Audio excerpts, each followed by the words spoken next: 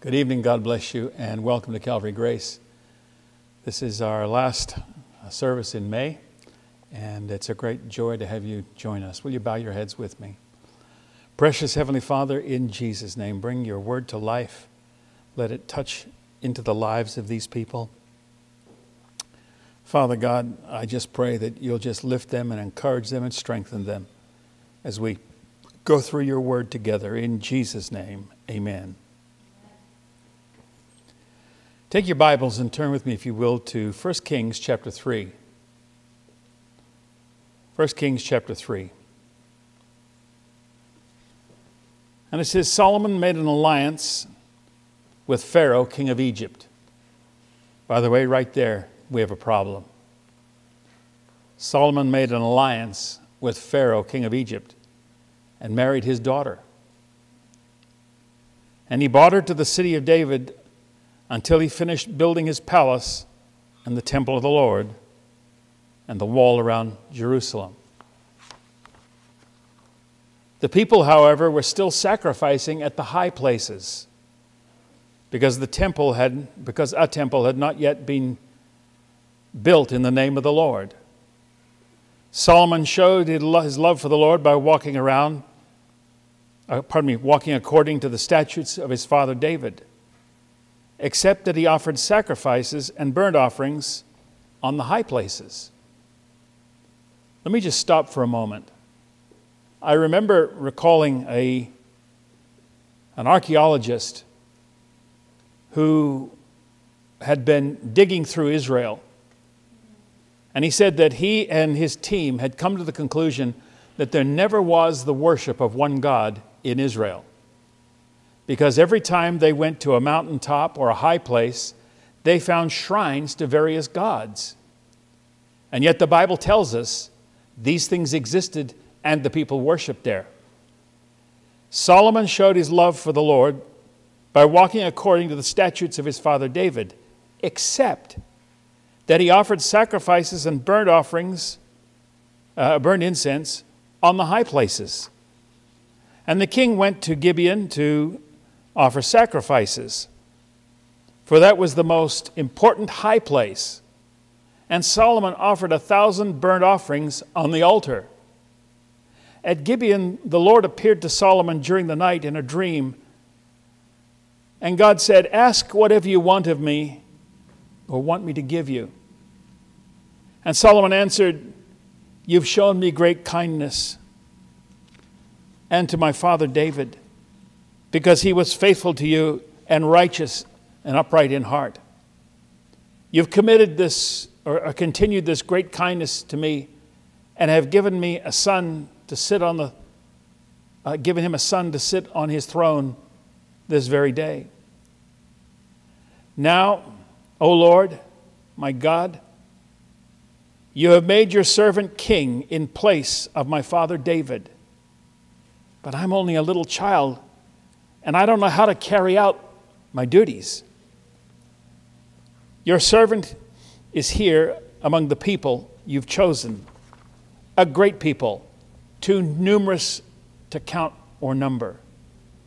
So give your servant a discerning heart to govern your people and to distinguish between right and wrong, for who is able to govern this great people of yours?" And the Lord was pleased. Solomon had asked for this. So God said to him, "Since you have asked for this, not a long life or wealth for yourself, or have asked for the death of your enemies, but for discernment in administering justice, I will do for you what you've asked, and I will give you a wise and discerning heart, so that there never have been anyone like you, nor will there ever be again. Moreover, I will give you what you have not asked for, both riches and honor, so that in your lifetime you will have no equal among kings. And if you'll walk in my ways and obey my statutes and my commands, as David your father did, I will give you a long life." Then Solomon woke and realized it had been a dream. And he returned to Jerusalem and stood before the Lord's covenant, the ark of the Lord's covenant, and sacrificed burnt offerings and fellowship offerings. And then he gave a feast for all his court. Right after this story, 2 women bring 1 baby. And in the story is that both women each had a baby. And during the night, one of the women rolled over and killed one of the babies accidentally. And so to find out who was the true mother, because both of them were claiming the baby, he said, "Bring me a sword, let's cut the child in half." And the one that complained the most and said, "No, let the child be," he realized that was the true mother. That was just a test of his tremendous wisdom that God had given him. This morning I spoke on the heart of man is desperately wicked. And I tied it into what was going on in our times. Truly, we live in terrible times. You'd have to be deaf, dumb, and blind to not understand the times we live in. They are on a wicked level I don't think the world has seen since the time of Noah. And it's getting worse and will get worse until the Lord comes. And here in this great story, we see something about Solomon. He's smart enough, having seen how God dealt with his father, to realize he doesn't have the heart to govern this people. And he needs God to give him a wise and discerning heart.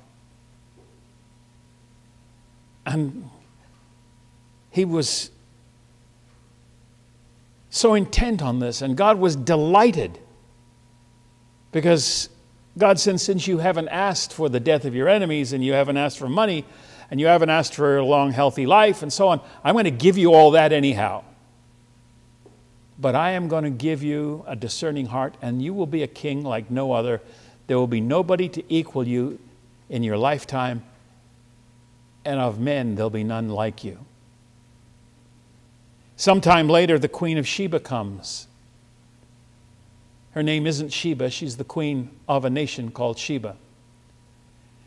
And she sees all Solomon has achieved, and she said, the half hasn't been told me. His wealth and his opulence was spectacular by any human standard.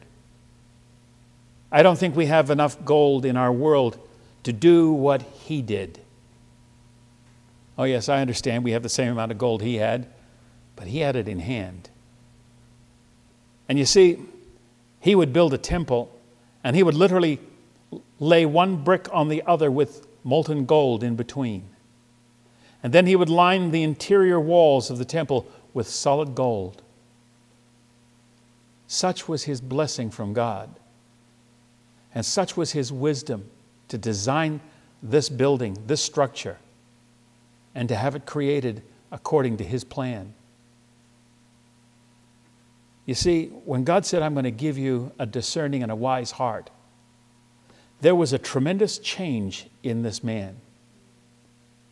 And I've come to the conclusion that that's what we need as believers, discerning and wise hearts.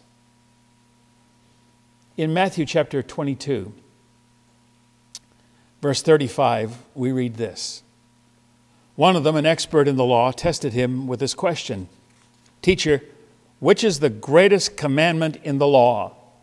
And Jesus replied, love the Lord your God with all your heart, with all your soul, and with all your mind. You know, when we come to this word heart, both in Greek and in Hebrew, we tend to think of it as our beating heart. And certainly we only have one heart, and without it, we're dead. No doubt. But it has a lot more meaning in Semitic literature, particularly in Jewish literature. And since the New Testament was written in Greek, but by Jews, for Jews, and about Jews, we need to understand what they're talking about here.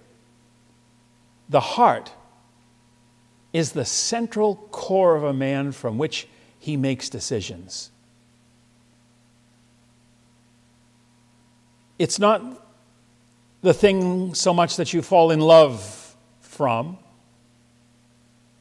Love in those days was born out of duty and honor and respect. And families would marry their children sometimes while they were children, and they would grow up, and then they would actually hold a marriage ceremony. But they would be engaged as children. And so love didn't really enter into it. Commitment entered into it. Honor entered into it. And there were other aspects of the love and family commitment. But when the Bible talks about the heart, it's talking about that center from which you make decisions. I spoke this morning about the slaughter of the 19 children in Uvalde, Texas. What a disgusting, horrible, terrible thing. But the problem is not as most people see it. Most people see this as a gun problem. And if we just had less guns, well, that didn't stop Timothy McVeigh, who blew up a building.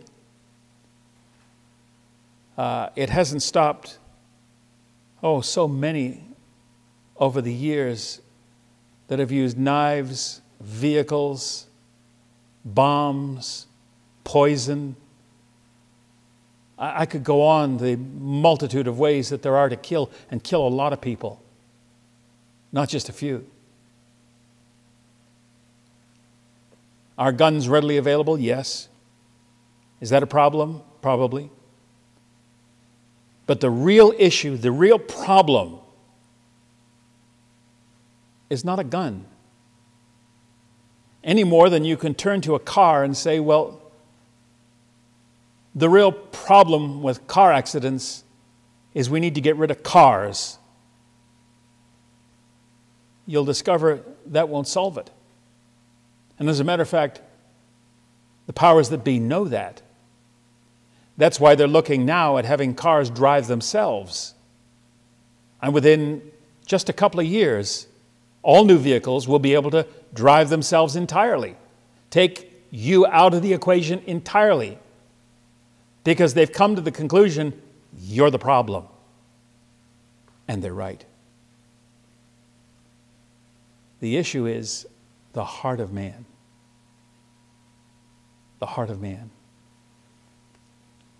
The Bible says in Proverbs 28, says, blessed is the man who always fears the Lord, but he who hardens his heart falls into trouble. I've so often seen this as a pastor. I've seen people come in and come to the church, particularly young people, and I've seen them disconnect, dragged to church against their will, and disconnect from what's going on. And they become hard and tough. And they go out and they do things they shouldn't do. In Ezekiel chapter 11, verse 19, we read this. God speaking now of Israel. I will give them an undivided heart and put a new spirit in them. I will remove from them the heart of stone and give them the heart of flesh. Boy, I tell you, that's what this generation needs. We have been toughened. And as a matter of fact, people enjoy being toughened. I think of so many people that not only read, but go to movies that are based solely on horror. Not mystery, horror, murder, killing.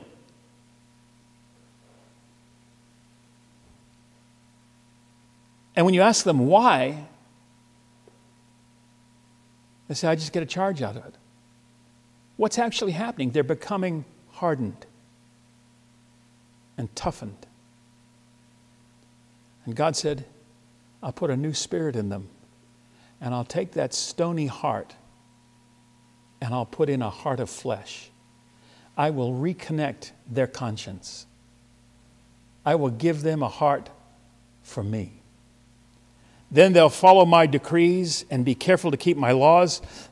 They will be my people, and I will be their God. But as for those whose hearts are devoted to vile images and detestable idols, I will bring down on their own heads what they have done, declares the sovereign Lord.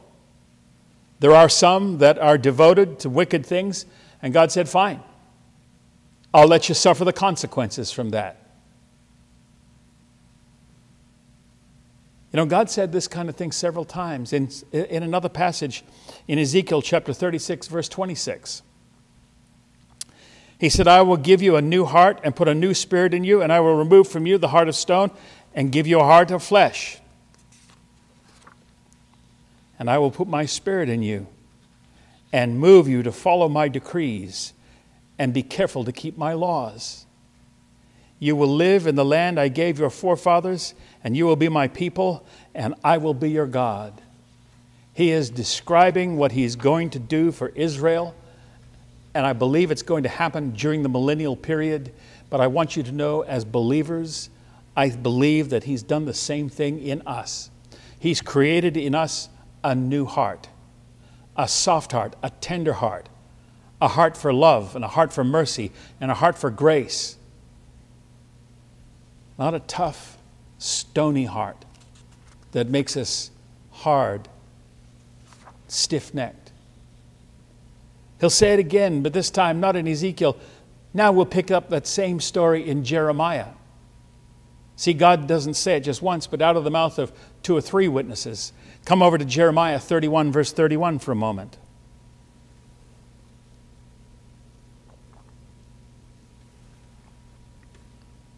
Jeremiah 31:31.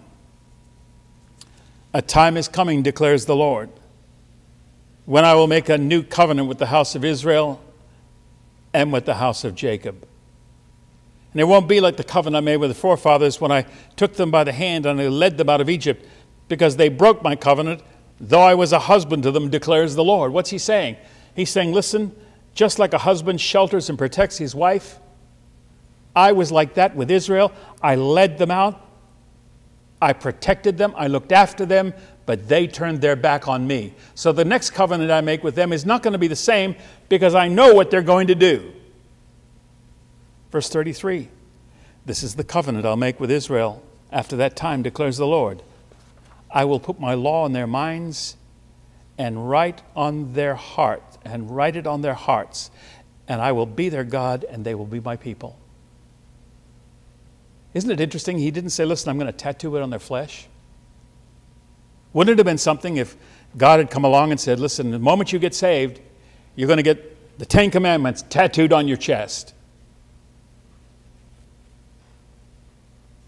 And some people do that stupidly. But he said, I'm going to write it not on your flesh, but I'm going to write it on your heart. So many times I've had people come to me and ask me, is it right? And they spell out some scenario. Is it right for me to do this or do that? And I know full well they know exactly what's right and what's wrong. But what they're looking for is a way out. And what they would like is for me to say, oh yes, and here's how we can justify it. The reason they know right from wrong is because if they're saved, God has put his law on our hearts. And we are not bound to the letter of the law and the verse. But we are still believers in Jesus Christ and must walk as he did. In Galatians chapter 4, verse 7, we read this. But when the time had fully come, God sent his Son, born of woman, born under the law, to redeem those under the law, that we might receive the full rights as sons. Because you are sons, God sent his Spirit into our hearts, and the Spirit calls out, Abba, Father. Abba, Father is simply Father, Father in two separate languages, Greek and Hebrew, or Hebrew and Greek. And so what he's saying here is, listen, when you got saved, God sent his Spirit into you and brought you into the family. And now you don't call out God necessarily, but Father. Father, Heavenly Father. Jesus said, when you pray, pray, Our Father. How could you consider him your Father? Well, he's put his Spirit in you, and it's given you a new heart, a new direction. There's been a change in you. So you're no longer a slave, but a son. And since you're a son, God has also made you an heir. Because you are sons, God sent the Spirit of his Son into our hearts. There's a change in us. I don't believe that real, genuine Christians are killers. Could they kill? Yes. Have they killed? Absolutely. Mental illness can affect anybody, and anybody can do something in the spur of the moment.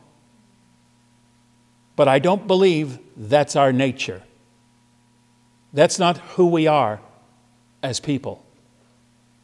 We are peace-loving. We are merciful. We are gracious. And we show to the world what God has done for us. In Ephesians chapter 4:17, or verse 17, we read this, Ephesians 4:17. So I tell you this and insist on it in the Lord, that you must no longer live as the Gentiles do, in the futility of their thinking. They're darkened in their understanding and separate from a life in God because of the ignorance that's in them due to the hardening of their hearts. Have you ever been witnessing to somebody and just watch them gloss over? I've had that happen many times. You can talk about anything you want, in many cases, and people will, they'll receive it. But the moment you bring that conversation around to Jesus and what he did on the cross and salvation, you can just watch the faces gloss over because of the hardening of their hearts, the Bible says. By the way, if that happens to you, what you need to do is start to pray right there and then silently to yourself, God, in the name of Jesus, open up this person. Remove the blinders from their eyes. Let them see who you really are. Verse 19, having lost all sensitivity. See, our society is doing everything to desensitize people.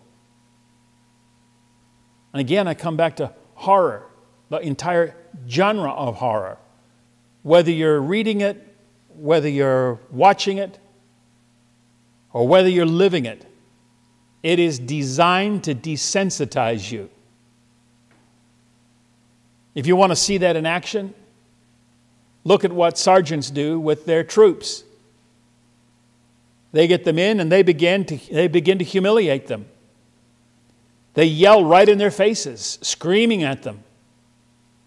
And the idea is that these men are meant to toughen up and become desensitized to this kind of thing. Because they've got to take good people and turn them into killers. And it's a process of desensitizing. You would not believe how desensitized you have become. If you want to know how desensitized you've become, go back and watch some TV on YouTube from the 1950s. And see if you find it interesting. Watch the Donna Reed show. Father Knows Best. Leave It to Beaver. The Lucy Show. I could go on and name 50 of them. See how much of that you can watch. My Three Sons. Before you just absolutely fall asleep. Because there's no sex, there's no violence, there's no hatred. There's nothing that we're used to in what we call situational comedies today. In those days, it was about being embarrassed. We'll have to change this because if we don't, it will be embarrassing. And that was the worst that could happen. Now it's all about sex. In so many areas. We are being slowly boiled alive by the media and desensitized to violence. And that's why people have no problem going out and committing violent acts. Having lost all sensitivity, they've given themselves over to sensuality. That, again, describes our media today. So as to indulge in every kind of impurity with a continual lust for more. You, however, did not come to know Christ in that way. Turn to Hebrews chapter 3, verse 7. Hebrews chapter 3, verse 7.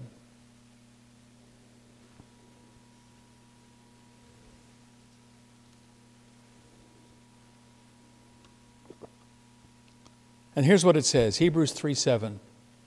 Today, if you hear his voice, do not harden your hearts, as you did in the rebellion during the time of the testing in the desert, where your fathers tested and tried me for 40 years. I saw what they did. That's why I was angry with that generation and said, their hearts are always going astray. They have not known my ways. So I declared on an oath in my anger, they shall never enter my rest. See to it, brothers, that none of you has a sinful, unbelieving heart and turns away from the living God. But encourage one another daily, as long as it's called today, so that none may be hardened by sin's deceitfulness. If we come to share in Christ, or we have come to share in Christ, if we hold firmly till the end the confidence we had at first. As has just been said, today, if you hear his voice, do not harden your hearts as they did during the rebellion. There may be some listening to me right now who have withstood the call of God, who have hardened themselves and said no. And though God kept knocking on the door, though God keeps calling, by the way, he will stop one day. He said in Genesis, my spirit will not always contend with man. But if you've heard his voice, and you've never come to Christ, I beg you, come to Christ. Let him change your heart. Let him take that killer nature and replace it with one that is merciful, kind, loving, and so on. Let him make changes in you. Don't harden your heart as they did back in the rebellion. And by the way, because they hardened their hearts, they spent 40 years walking around the desert, wasting time. Do you know that Israel was never more than 3 days' march from the land at any time?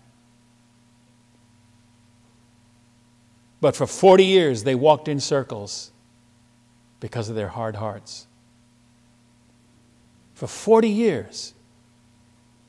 I wonder how many people that might be listening to me have spent their lives walking in circles because they hardened their hearts. This is your opportunity. This is your moment. I'm going to pray. And if you'll pray with me, God will save you and change your heart. Father, in Jesus' name, Lord, that man, that woman, that boy, that girl that's listening to me right now, if they're crying out to you and saying, God, give me a new heart, I ask that you will soften their hearts, that you will change them, that you'll put your Spirit inside them, that you'll give them new life, new direction, and a soft and tender heart, a heart of mercy, a heart of love, and a heart of grace. Lord, only you can do this thing. Only you can change the hearts of people. Our world needs more of you and less of our politicians and their wisdom. Thank you, Father. In Jesus' name, amen.